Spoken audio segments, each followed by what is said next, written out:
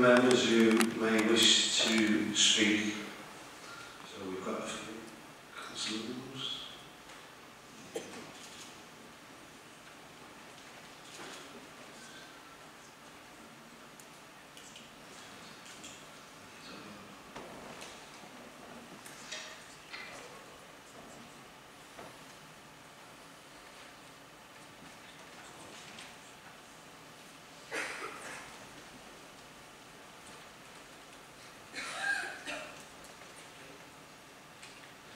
Okay, first speaker, Councillor Noakes.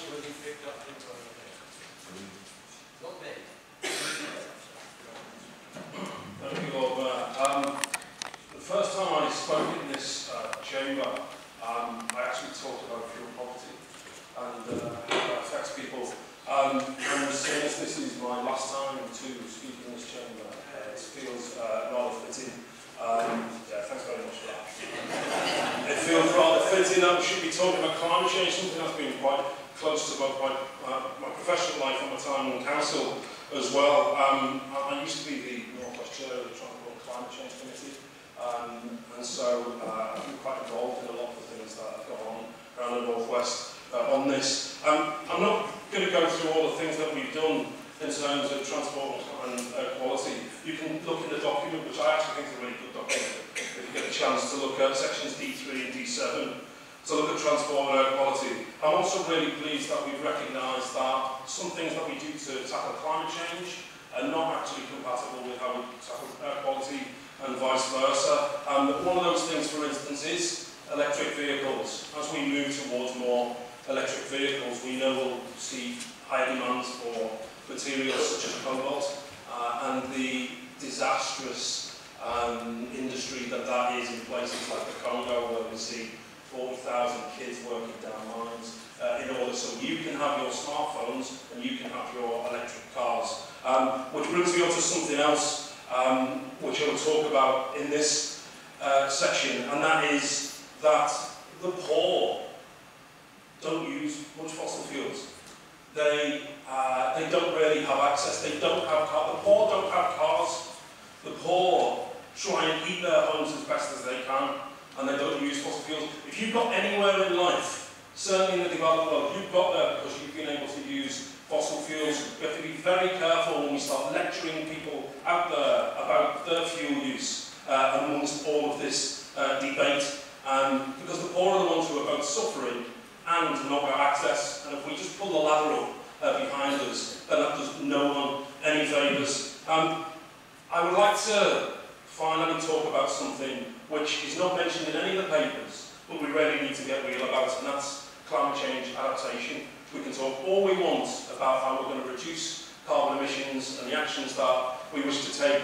Unless we get real about accepting that we need to adapt already, then we'll be failing in our duty. Many years ago I worked on a project that ended up being the website Climate Just, which looked at vulnerability, and that looked at different ways of considering vulnerability. That is, the ability to prepare, the ability to respond, the ability to recover. And that doesn't necessarily follow that just because you're poor, you're vulnerable. If you have got a 3-car family and you've got no access to public transport because you never actually used it, if there's an incident in your area, you're incredibly vulnerable. So we need to get the message out there to those people who may feel that they're quite protected from all of this, that climate change is going to affect them as well. As I leave this chamber at some point, I'd personally like to thank everyone who's helped me along the way. It will take far too long to go to do that. I'd like to thank my ward colleagues, specifically Ross and Irene, for all the help that they've been over the years, and I would wish everybody in this chamber well in taking on something as big as climate change, but also the many other problems that you're going to have to deal with along the way, and finding the balance to do that. Thank you.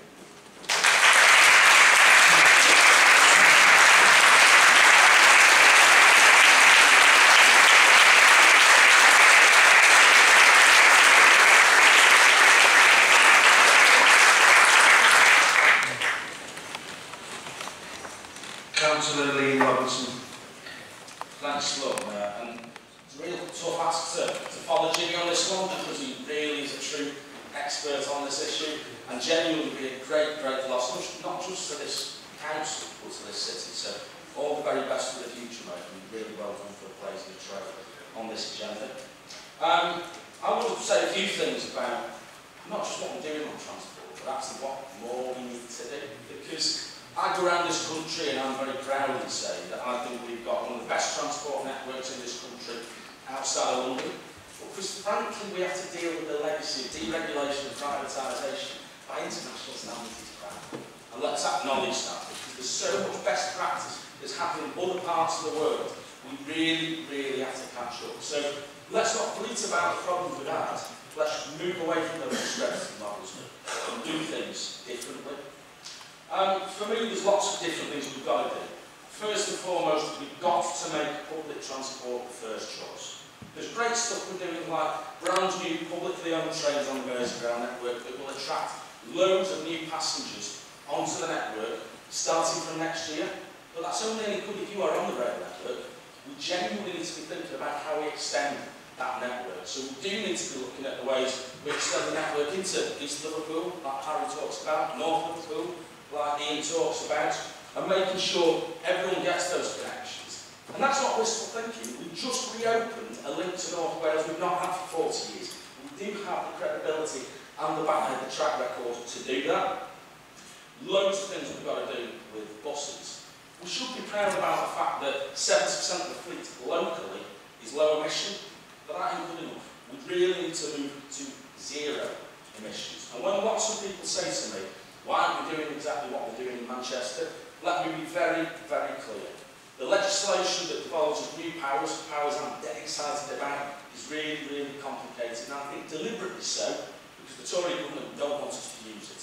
Let me assure you, in the coming months, we will be bringing back some really visionary proposals about how we can take our bus network forward.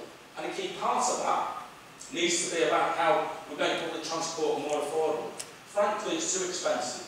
Far too many can't afford to use it, and those people who can are chased away because it's not seen as good value. We really need to address that. And again, we've got a great track record, because when we cut fares for kids on buses, what did we do? We doubled the number of kids using the bus network. It's an economic no-brainer. We just need to crack on and do these kind of things. Cycling, again, this is something that we need to do a lot more of. It's fantastic when we look at some of the recent announcements about how we're actually going to be rolling out more segregated cycle lanes, 55 kilometres across our region. Talking in the paper about being able to ride from street to the city centre, but you know what? That's going to continue all the way up to Southport. Real great start on how we can extend our cycle network. But you know what? We've got to emulate Seville on this. They had a fantastic plan to put in place a cycle highway network over a decade. Because they had the vision, they did it in 2. So we need to become a Scouse cycling Seville to make sure we give people safe options to ride their bikes. One of the things we've really got to focus on is the movement of goods and freight. It really troubles me when we look at the number of vans and trucks running around the road network in our city. If we were to open up the back of all those vans and trucks, you would find that most of those are actually mainly empty. We've really got to consolidate all of that. And I'll finish with points on 2 elements. One of the things I request is we've got to make sure that we're bold on this. Some of this stuff will be really difficult. We've really got to be really, really brave, and we've got to lead by example.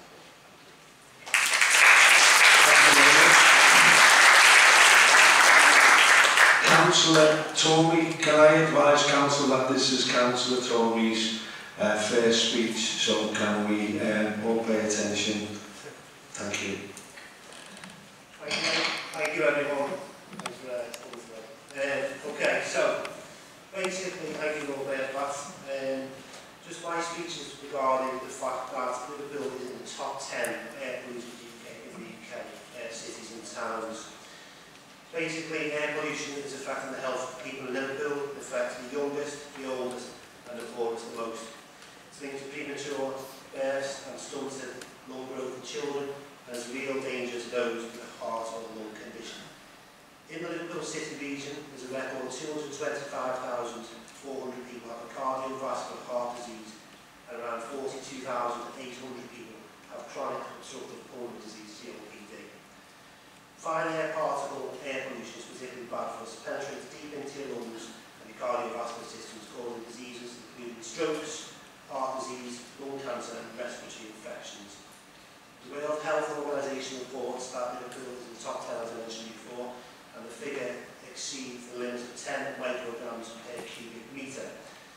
Liverpool's rating at the moment is currently 12 micrograms per cubic metre of nitrogen dioxide and other chemicals in the air. London is only 11, so higher than that. This now brings me on to another issue with regard to this. Liverpool Council has closed down all the AURN networks which monitor air pollution in the city centre, Queen's Drive, leaving one in a field in a primary school in a quiet residential part of Speak.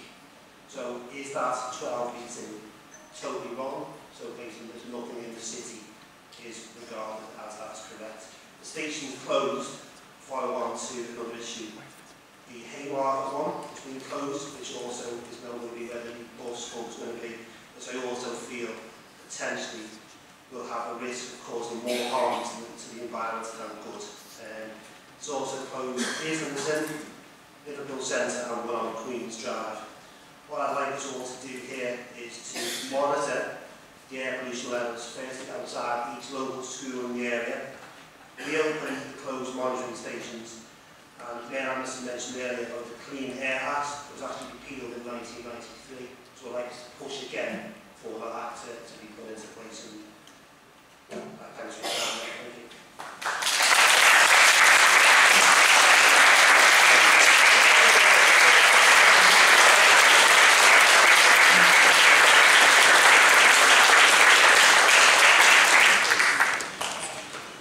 Thank you, Councillor Toby, and well done. We now have Councillor Steve Radford. My Lord Mayor, it's been alluded to in other contributions. Well, I was involved when we had the, I would say, slightly farcical consultation over Anfield football ground going on Stanley Park. And every promise was made about how measures to improve public transport to alleviate congestion were going to be made. And I'd actually like to put on record our thanks to all those Anfield campaigners who stood against a torrent of abuse and aggravation of how they were stopping an economic environment. We've now seen the new Anfield Stadium at a much better location and half saved. But what we haven't seen is the reopening of the Bootle branch line. The biggest congestion in my district in Anfield, Walton and Clubmore on match days is all the traffic coming off the motorway. It's not just a congestion and pollution for Anfield and North Liverpool. It's a congestion on all the motorway network all the way up to Liverpool. And why hasn't it happened?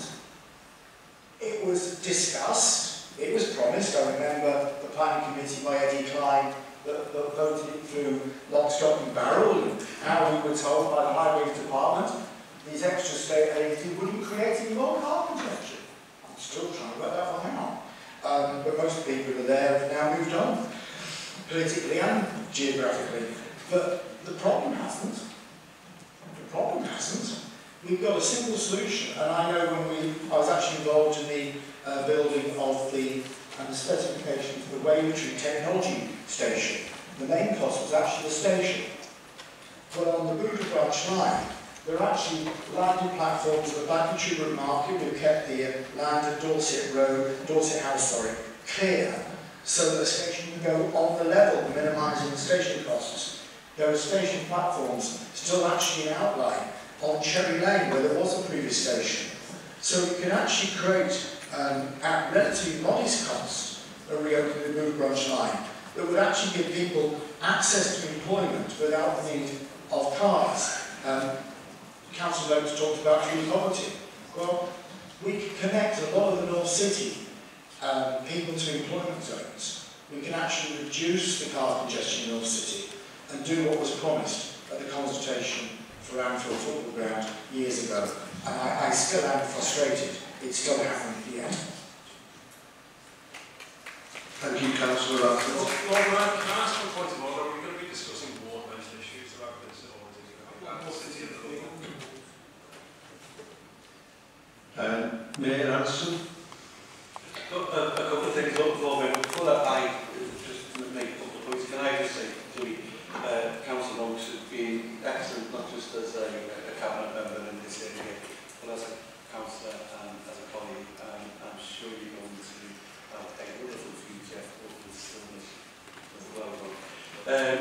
Just a couple of things for me. Okay, the old sites that you're talking about, Councillor, were removed by Liverpool City Council, by the way. So there was different ways of measuring their quality. They were removed by us. So let's make that absolutely clear. Now, I know you were inferring that it was us, but simply it wasn't us. Well, look, there's a number of things that have been talked about. And, you know, Liam talked about, for instance, the situation that we face with the current legislation in regards to our transport and deregulation. We are basically stupid unless we get the powers that have been promised to us to actually take back into public ownership the whole transport network, and I mean the whole transport network. We have the obscenity of cities like Liverpool paying £38 million a year to subsidise pensioners' travel, and yet Dutch Bar make billions of pounds worth of profits across the whole of Europe and the whole of its network. Absolutely obscene, and we need it changing. And that's why we need to bring transport back into public ownership so that we can actually deal with that particular issue. But also, let's not dismiss the things that we can do equally.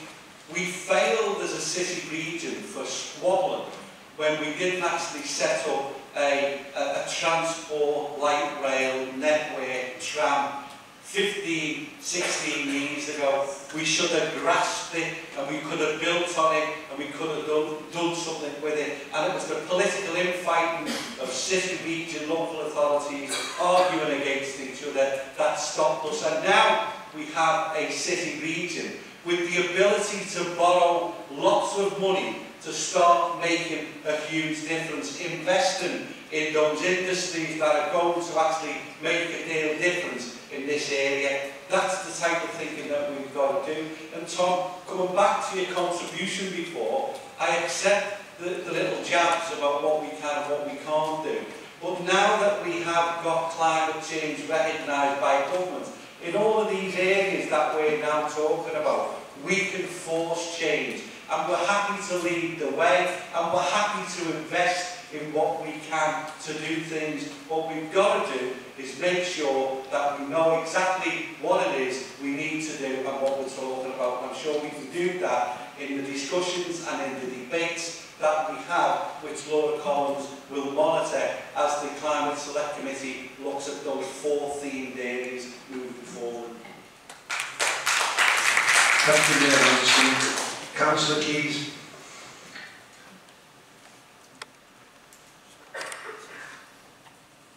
It's Councillor Keys, Lord Mayor. Of course, I will welcome tonight's declaration of climate emergency in Liverpool. It will be a massive step forward if we all commit to putting the environment at the heart of our decision making.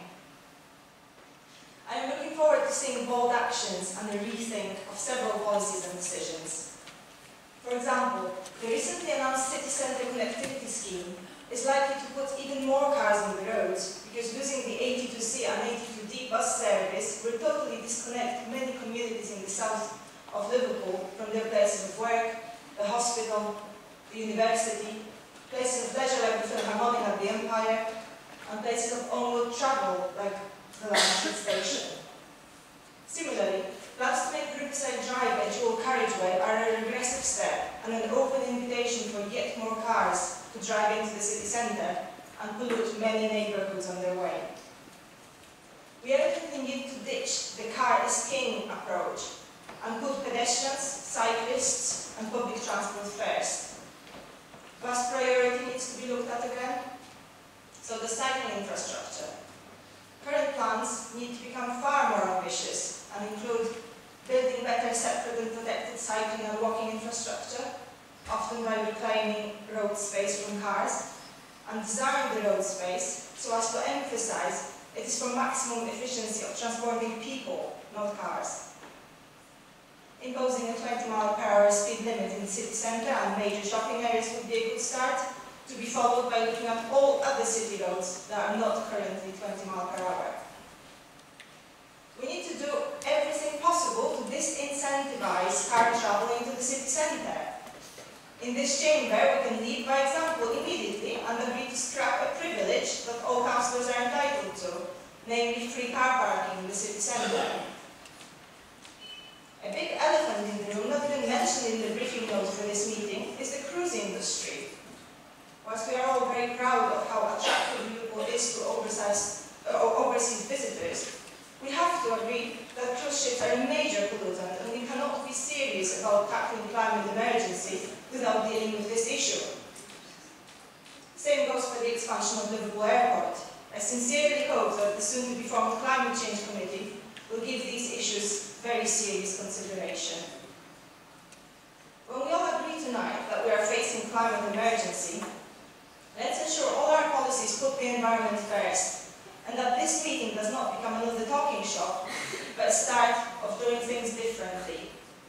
We don't have much time left, but we can do it if we put all our efforts into it.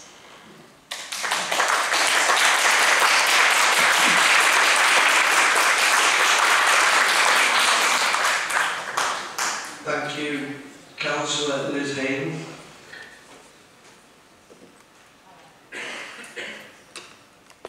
Hello. I'm going to be quite brief and I'm going to go quite big. This climate catastrophe is a class issue and I think we need to realise that, and it affects working class people more than it affects anyone else. In this city we're already seeing the worst air pollution in the poorest areas, and across the world in the global south they are already seeing the mass effects of climate change, so I think we need to put it in that perspective. It's a catastrophe that has been caused by the capitalist system that we currently live under. With the 6 biggest corporations are the largest polluters on the planet, so we can't do it as individuals. We need to curtail these corporations and stop what they are doing to humanity and animals across the globe. We need to have structural change in order to avoid this catastrophe. We need socialism. Green houses built by our council for the people in this city. Local community cooperatives growing food locally. Publicly owned green energy companies providing electricity for Liverpool. Free transport or provided by national transport across the country. So we're doing an amazing thing today, but we can't do it alone, so we need to think about it in the larger context. So I applaud what we're doing today, but we can't do it unless we see a real change across this country and across the world. Thanks.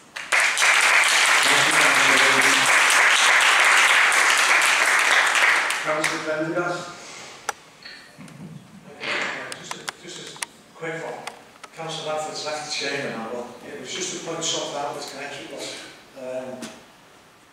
spoken about before by Liam. The link line over passenger transport, the trains. Liam said about the Halt Spur link in Liverpool with Wales. And the reason that we spoke about it when Liverpool were originally moving it to the ground and we couldn't put in the rails, not because the Brooklyn Spur was closed, but because the whole link, the loop was closed. And that necessitated large goods trains coming out of Liverpool docks, having to go up to Edge Hill and go up and then come back down into the city to turn around and go out onto the line because the whole loop was closed. And while they were doing that, that cut down on the number of trains that could actually go the other way down to the Brooklyn line. And that's why that line never went. And we started working on it then. And now the loop line, the whole loop has been opened. That's why there's now consideration for being able to put passenger trains back onto that line. Because that was one of the things then, was to link the south end of the city to the north end of the city, to create passenger trains, the time on the line, to create passenger trains so the unemployed centres up to where the job is going to be created, and that's the goal ahead. It was nothing to do with the line being closed, it was to do with not having the facilities to be able to run the lines through, because the freight trains coming in and out of C4 didn't allow the passenger trains to run on it. And it's a pity that Steve's not out now, because he might have been there, but I was the ward councillor, on with the ward councillor at the time, who knew what was going on. Thank you, Councillor. Councillor Kemp Thomas. Thank you, Lord Mayor. Change has to happen, we all know this, and it's not going to be easy. We don't have all the answers, but this is not a reason not to act, nor is it a reason to carry on in the same way. The systems, practices and behaviours are developed without consideration of the impact on the planet. Change will really inconvenience many, and it could also cause real problems for some people. And we won't know what all of those problems are as yet. Disabled people are more reliant on cars than non-disabled people. When I was on the Transport Committee, I had great support from Councillor Robinson and colleagues to ensure that the new trains will be fully accessible for disabled people, and the stations will be as well. This means that more disabled people can use them and hopefully not need to use cars. The change to electric cars will be great, but the design of cars does not take account of disabled people either. They won't take a wheelchair, for example. I'd love to have one. If you find me an electric car that will take a wheelchair, please let me know. Disabled people are overlooked in design time and time again. Many of the buses now are wheelchair accessible in theory, but there's only one space. If that space is taken by someone with a child in a buggy, we have to often get into an argument to free up that space. But also, I don't want to be the person who pushes somebody with a little child or maybe twins in a buggy off the bus so I can get on. I stayed in the bus stop because I didn't want to do that on one occasion. And also then there's the issue of getting to the bus stops or the train stations. So that has impacts then on the built environment to make sure that the route is accessible to the stops. Disabled people have been campaigning for accessible transport for over 30 years, and this is shows how long it's taken us to get to this point. If it's climate change that gets us there, that's great. Disabled people want to stop what's happening as much as anybody else, but we also need your help to make sure that we can take part in that. Thank you, Lord Mayor.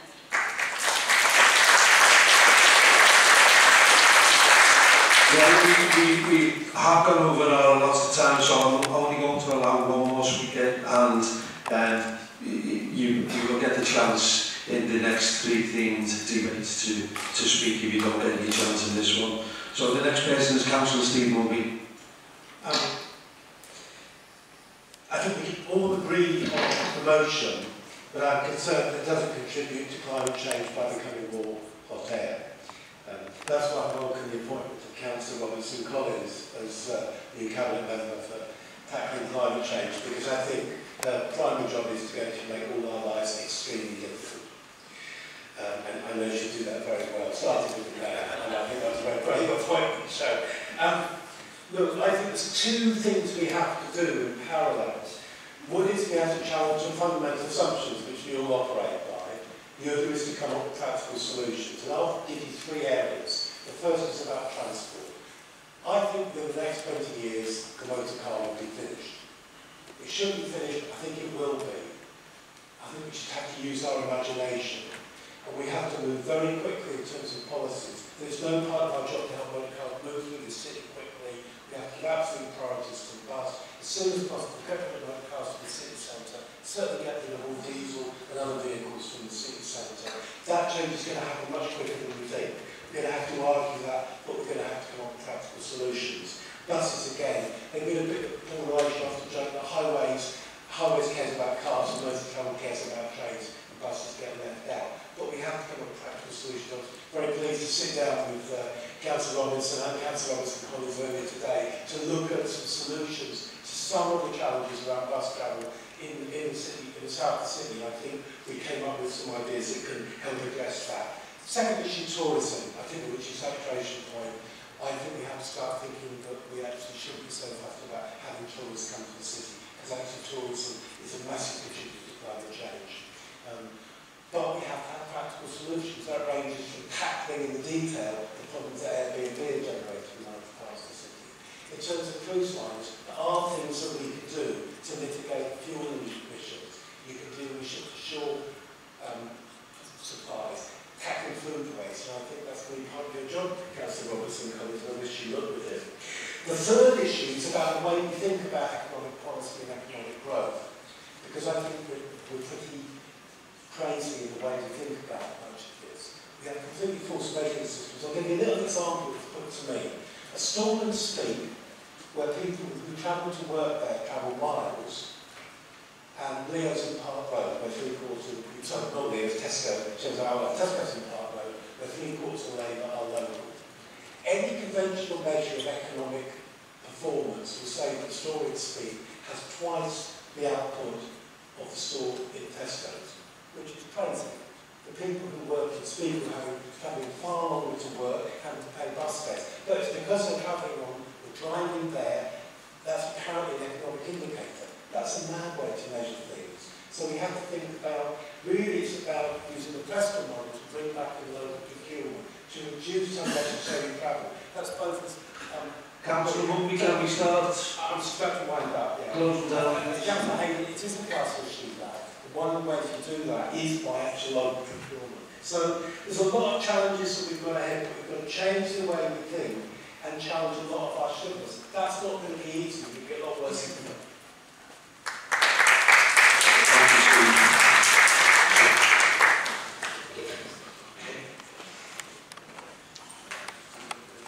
So the next one we have, the next debate is buildings and the built environment, and we have a short video again.